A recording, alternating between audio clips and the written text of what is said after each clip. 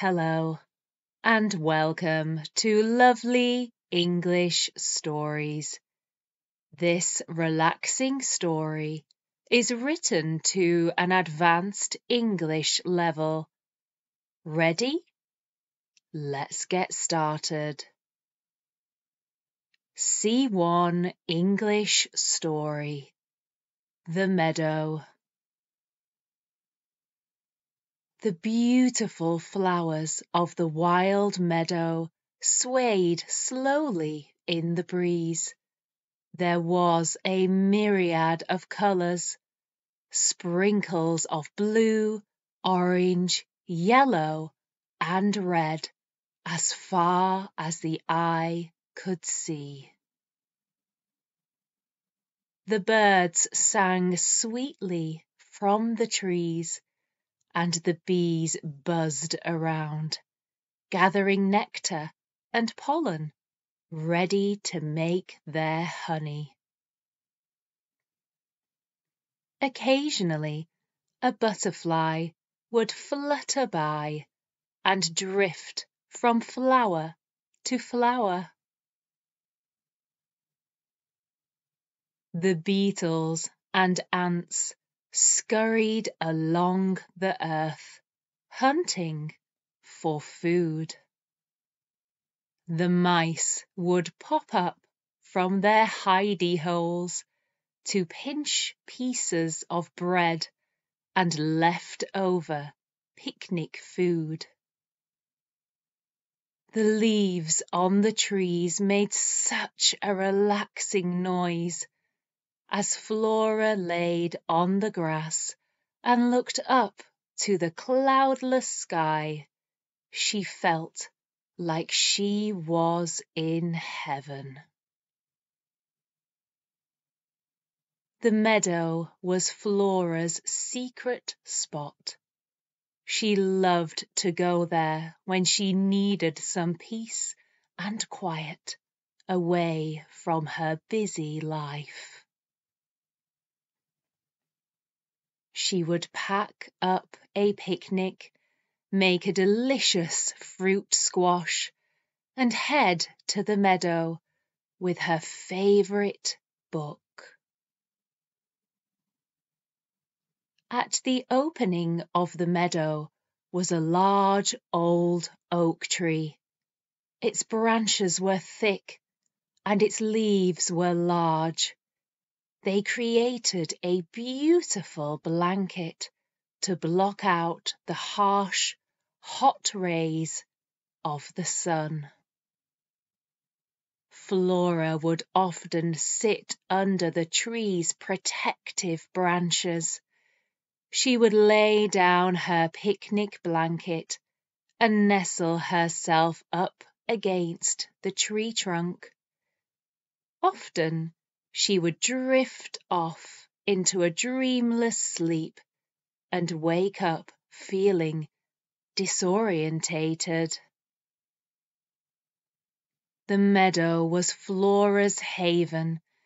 She only ever visited alone. She liked it that way.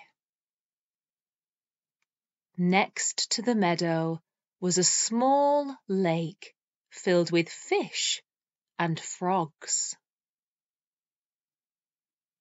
Flora loved to listen to the frogs ribbit and jump in and out of the water. Sometimes she would bring dried bread so she could feed the ducks, and occasionally some swans would come and say hello. On especially hot days, Flora would sit at the side of the lake and dip her toes in the water. Sometimes she had the company of local fishermen and women who came to cast their fishing rods in the lake. But most of the time she was alone. In the summer, she would pick fresh flowers and take them back to her home, She loved to smell their scent, and by merely closing her eyes, she would be transported back to the meadow. At the end of the summer, it was berry picking season, and she would collect the blackberries and make her speciality of blackberry and apple pie. Flora's favourite season at the meadow was spring, because all the flowers started to come to life. She also enjoyed autumn and watching the change of colours from greens to reds, oranges, and browns.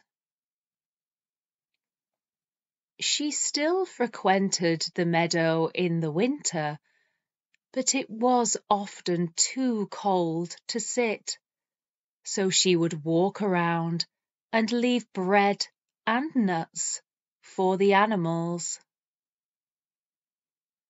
Sometimes, when the air was still and no one was around, she would see deer in the meadow.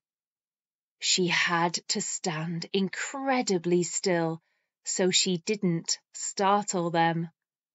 She loved to watch them roaming around. They were so majestic and beautiful. Once, on one peaceful summer day, Flora saw an owl flying across the meadow. On another, she saw the most beautiful hare running across the open meadow, looking for food. Aside from relaxing and reading at the meadow, Flora also took her sketchbook, pencils, and watercolors. She loved to capture the sense of the meadow on paper. She would draw impressions of the meadow from different angles across the year to assess how it had changed. She enjoyed looking back and seeing how the shrubs, trees, and flowers had grown. After a storm one autumn, she visited the meadow and was devastated to see some of the trees had many broken branches. She had to remember that these things happen, and it was out of her control. The breaking of the branches could be a good thing. They could create new homes for insects and other creatures on the ground of the meadow. It always amazed Flora how the meadow pretty much took care of itself. It didn't need anything except the seasons, the insects, and the animals. It had been there for many years and would continue to prosper. It gave Flora comfort to know that long before she was born and long after she will live, the meadow will still be there. It will continue to blossom, bloom, and survive for generations to come. Do you have a secret place out in nature where you go to relax? Perhaps you prefer the woods, or the beach, or the mountains. Tell us in the comments below. We hope you enjoyed this relaxing, lovely English story. Thank you for stopping by. Don't forget to like, subscribe, and share.